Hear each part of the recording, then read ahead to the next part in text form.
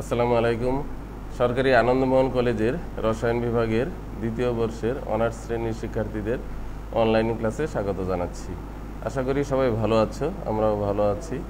Online class চলছে এবং তোমরা ক্লাসগুলি ভালোভাবে ফলো করবে।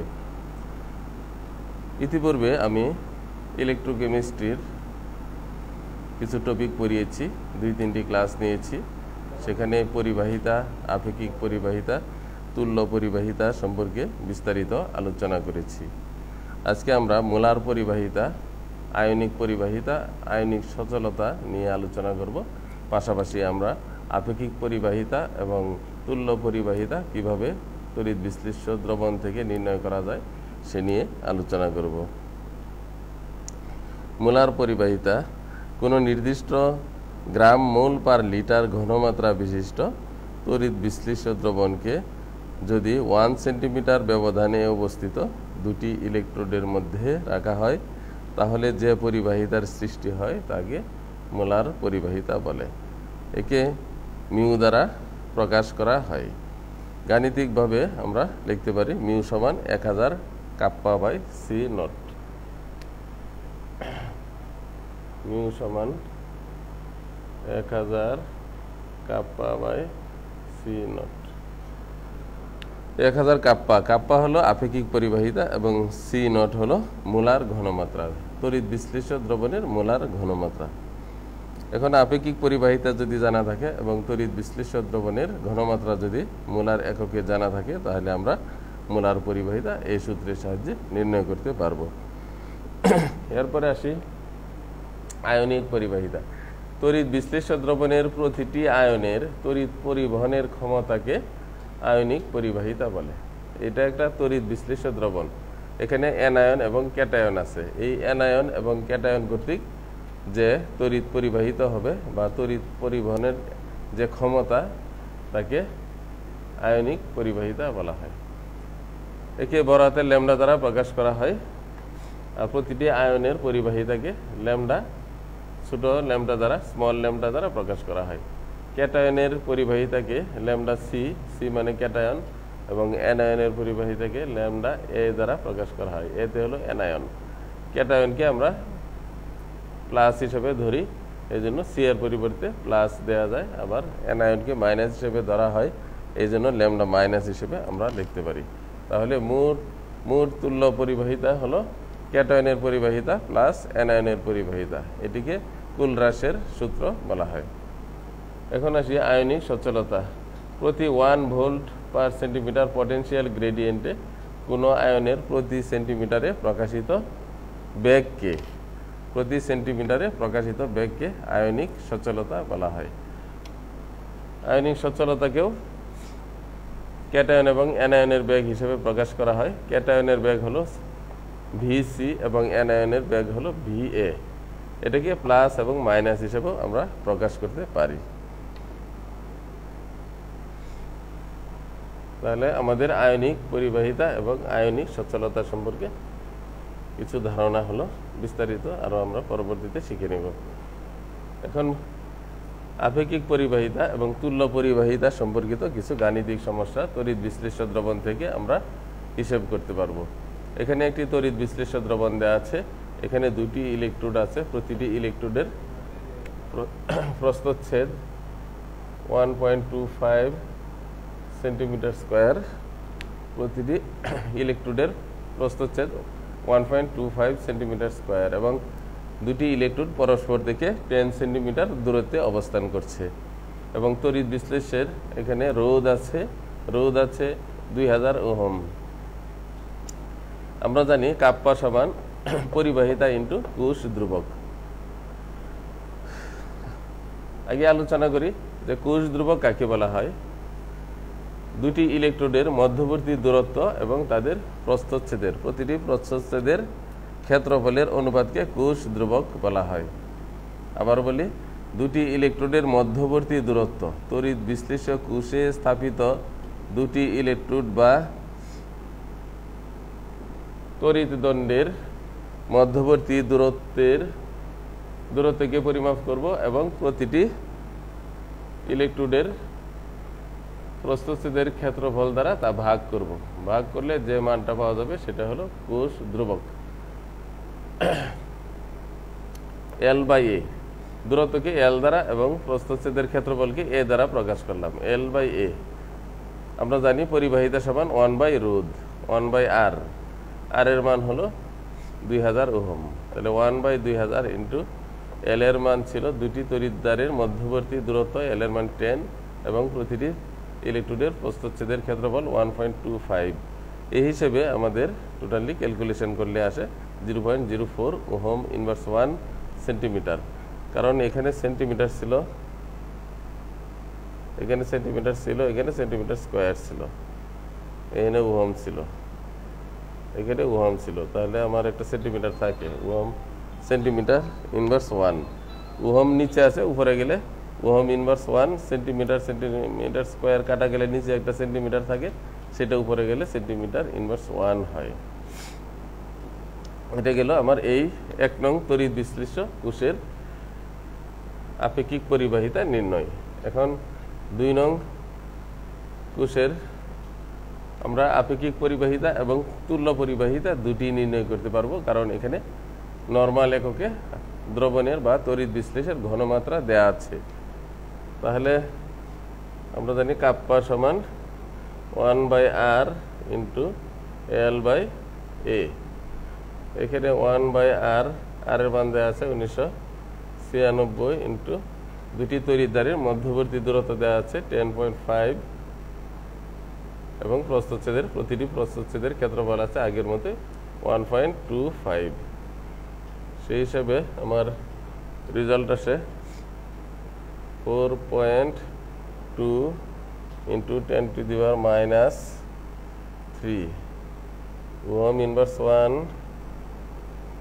Centimetre inverse 1। এটা হলো আপেক্ষিক পরিবাহিতা। এখন আপেক্ষিক পরিবাহিতা থেকে আমরা তুল্য পরিবাহিতা নির্ণয় করব। আমরা আগে জেনেছি আপেক্ষিক পরিবাহিতা এবং তুল্য পরিবাহিতার মধ্যে একটি নিবিড় সম্পর্ক আছে এবং সেটি হলো ল্যামডা সমান 1000 কাপ্পা বাই সি। কাপ্পা হলো আপেক্ষিক পরিবাহিতা, যার মান আমরা আগেই নির্ণয় করেছি।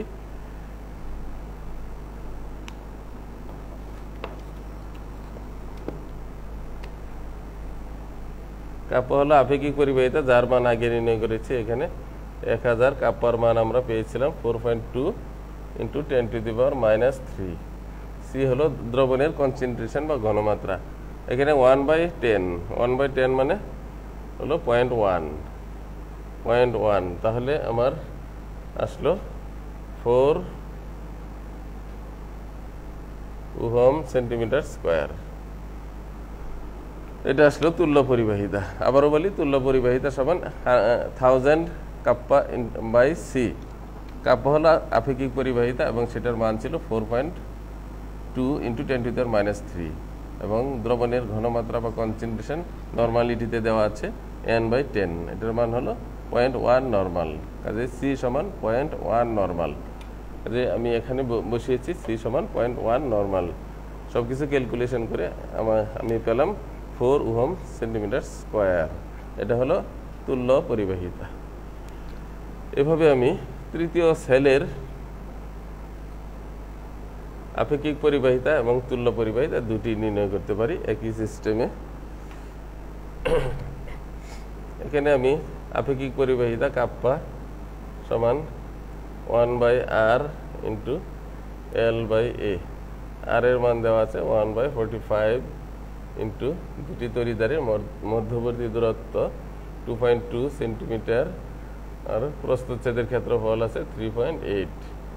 তাহলে আমার রেজাল্ট দাঁড়ালো 0.0128 ohm inverse 1 centimetre inverse 1।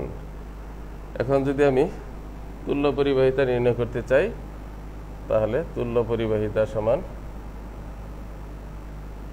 1000 kappa by C. C হলো দ্রবণের ঘনমাত্রা কনসেন্ট্রেশন n/2 সমান 0.5 নর্মাল। তুল্য পরিবাহিতা হিসাব করা হয় দ্রবণের নর্মালিটি থেকে। কারণ সেখানে দ্রবণ তৈরি করার জন্য প্রতি লিটারে 1 গ্রাম তুল্য ভর পরিমাণ দ্রব নিতে হয়। তাহলে কে এর মান 1000 ইন্টু কে এর মান হলো 0, এটুকু মুছে দিই, বড় করে লিখি। তুল্য পরিবাহিতা 1000 কে বাই সি, 1000 কে এর মান ছিল 0.0128 এবং সির মান ছিল 0.5 নর্মাল। তাহলে আমার সমস্ত ক্যালকুলেশনের পরে দেখা গেল যে এটার মান বের হলো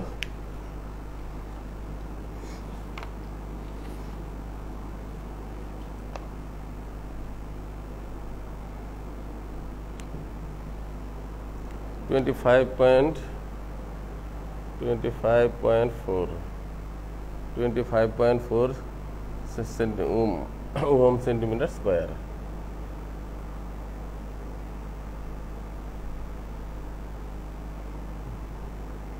এভাবে আমরা কোনো তড়িৎ বিশ্লেষে স্থাপিত দুটি ইলেকট্রোডের মধ্যবর্তী দূরত্ব এবং প্রতিটি ইলেকট্রোডের প্রস্থচ্ছেদের ক্ষেত্রফল যদি জানা থাকে তাহলে আমরা আপেক্ষিক পরিবাহিতা নির্ণয় করতে পারি, এবং সেখানে যদি দ্রবণের ঘনমাত্রা জানা থাকে, নর্মালিটিতে জানা থাকে, তাহলে আমরা তুল্য পরিবাহিতা নির্ণয় করতে পারি।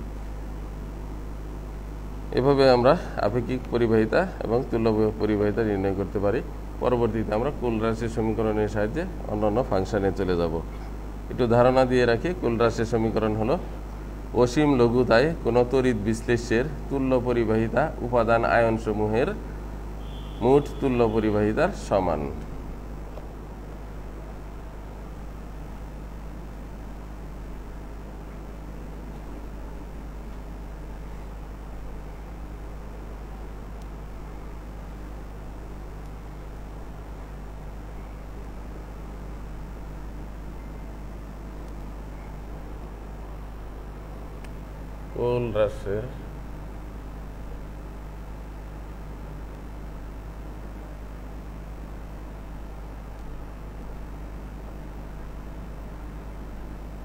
কুল রাশির সূত্র, কোন তড়িৎ বিশ্লেষের মোট পরিবাহিতা অসীম লঘুতায় মোট তড়িৎ পরিবাহিতা ক্যাটায়নের অ্যানায়নের তড়িৎ বাহিতা প্লাস ক্যাটায়নের তড়িৎ পরিবাহিতার সমান। অসীম লঘুতায় হইলে তাহলে এখানে আমরা একটা আলফা দিব, ইনফিনিটি দিব, একটা ইনফিনিটি দিলে সেটা অসীম লঘুতায়।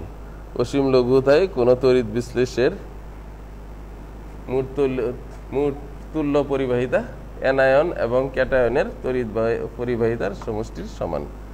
এটা 1875 সালে বিজ্ঞানী কুলরাশ সূত্রটি আবিষ্কার করেছেন, এই জন্য তার নামানুসারে কুলরাশের সমীকরণও বলা হয়। এর পরবর্তীতে মৃদু অ্যাসিডের অসীম লঘুতায় তুল্য পরিবাহিতা কিভাবে নির্ণয় করা যায় সেগুলি নিয়ে আমরা বিশদ আলোচনা করব। তাহলে আজকে এই পর্যন্তই থাক, পরবর্তীতে আমরা আরও নতুন টপিক নিয়ে তোমাদের সামনে হাজির হব। সেই পর্যন্ত ভালো থাকো এবং আমাদের ক্লাসটি ফলো করো, অন্যান্য স্যারদের ক্লাসও ফলো করো।